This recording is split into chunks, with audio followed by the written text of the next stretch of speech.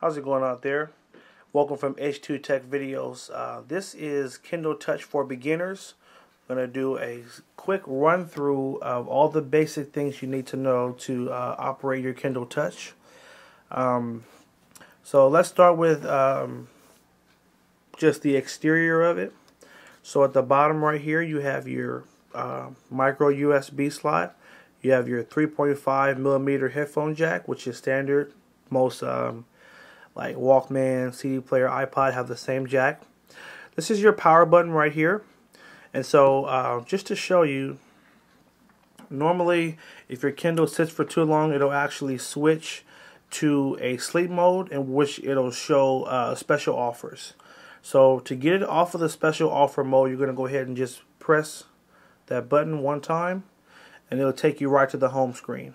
Okay, so this is your home screen of the Touch. So first things first, your menu button is right here, and in menu you're gonna be able to turn on your wireless to connect to a Wi-Fi network. If you have a 3G one, you're going to use that in order to connect to 3G. If you want to go right to the Kindle store, you can either hit shop in Kindle store, or there's a little basket or shopping cart right here. You can tap there and that takes you right to the Kindle store to look for books. You can view your archived items, and what that is that's anything you've ever purchased with your Amazon account.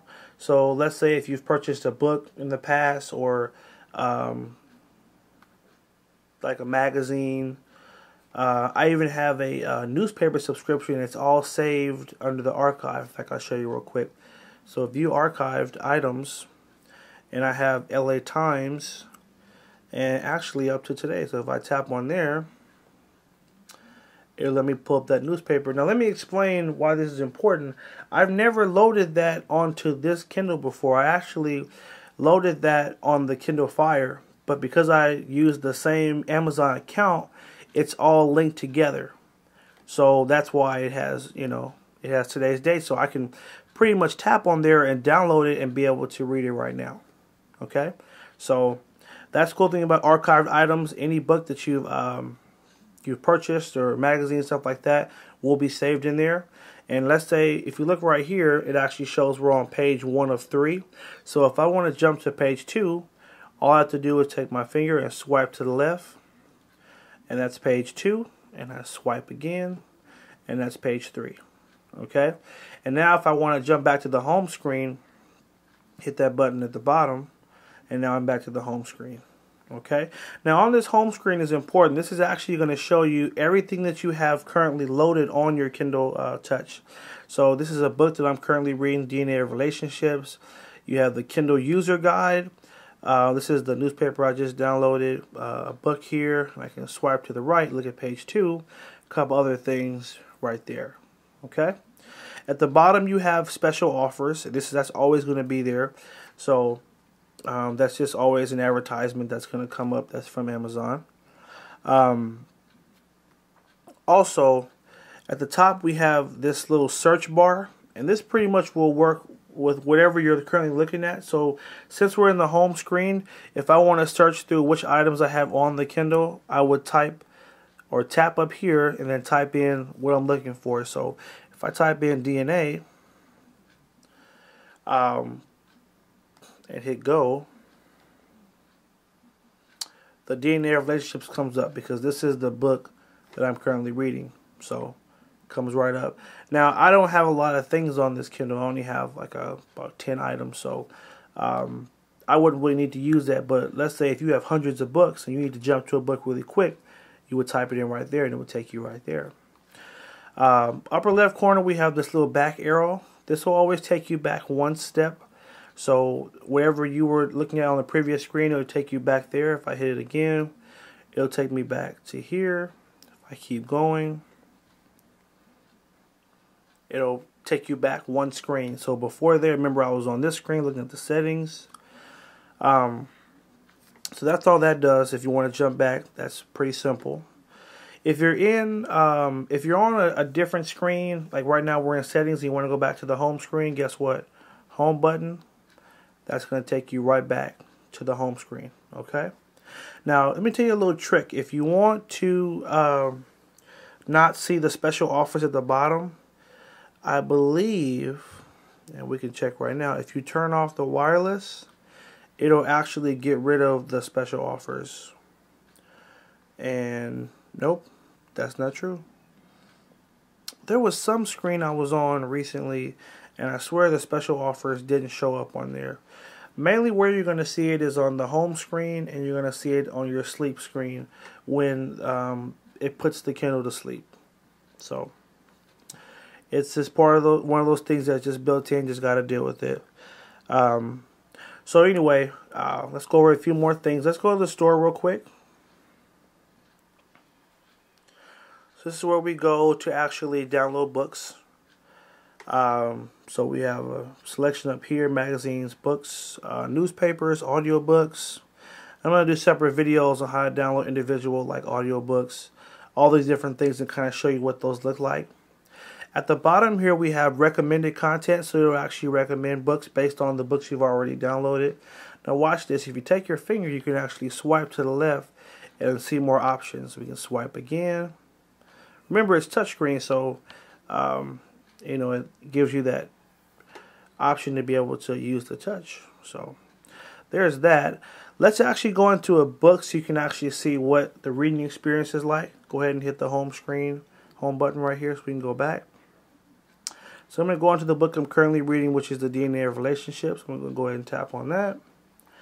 So take me right into the book. And so if you want to change the page, there's two ways you do it. If you want to go back pretty much from about here to the left, if I tap, it'll take me to the previous page. Okay? And pretty much from here to the right, I can tap and it takes me the other direction. See that? So it's pretty quick. And then if you tap at the top, pretty much from right here up, that's how you bring up the menu. Okay? So this was actually a song that I loaded on there. There's an option that lets you actually play music while you're reading, and I'll show you that in a second. But at the bottom here, you have where it has two A's, and this is where you would actually go to change the font size. So we tap on there. We can change the style. We can change the spacing. So if I want to go large text, or excuse me, large spacing, I can go medium. I can go small spacing to get more on the page. You can change the number of words per line. So we can go fewer or more. It kind of just changes the margins there. I don't particularly care for that too much. Let's go back to style. So I can change the size of the letters. You know, if your eyes aren't that good, this will kind of help you out. Or maybe you're a big reader and you don't mind having super tiny ant print. If you like ant print or ant size prints, you know, do you? But for me, I don't need it this big, but not that small. So, and this will take me to another important point. Right now, it kind of froze a little bit. So if it freezes, what you want to do is you want to hold down on the home button for about 20 seconds. And what it'll do is it'll actually reset the Kindle, and it'll turn it off, turn it back on again. So I'm still holding it. And it actually tells you all this in the manual as well, so I'm not just grabbing this out of the air here. Okay. I'm going to go ahead and tap it again. In fact, let's hold down. And now it's doing a little reset here, so it's turning it back on. And now I can go back.